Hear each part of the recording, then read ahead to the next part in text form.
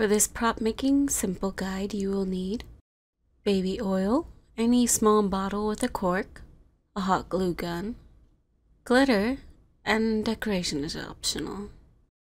The thing to keep in mind is that you can use any bottle, but I prefer to use glass.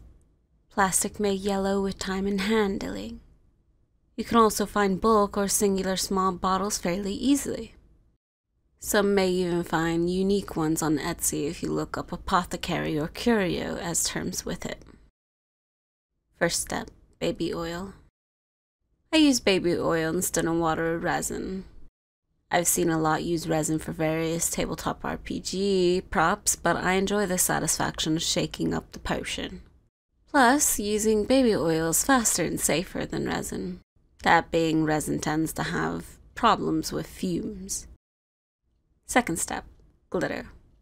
Depending on what sort of potion you want to make, any glitter is fine. I used some leftover glitter myself for this. I used holographic hearts and pink holographic flakes. To give a simple shimmer to the oil, I used some metallic resin tint from the previous prop making video. The holographic flakes just add the density and change with lighting, adding a nice effect to it. Third step, hot glue gun. For this step, if you want to use any decorations on your bottle, like ribbons or more, do that before sealing the bottle. The hot glue is used to seal in the oil so nothing leaks while shaking it or storing it. Instead of just using it to seal, I put it on in layers.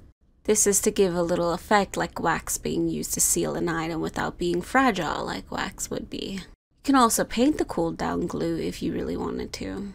That being metallic colors or even glow in the dark. Simple as that. If you used this simple guide or even liked it, let me know below.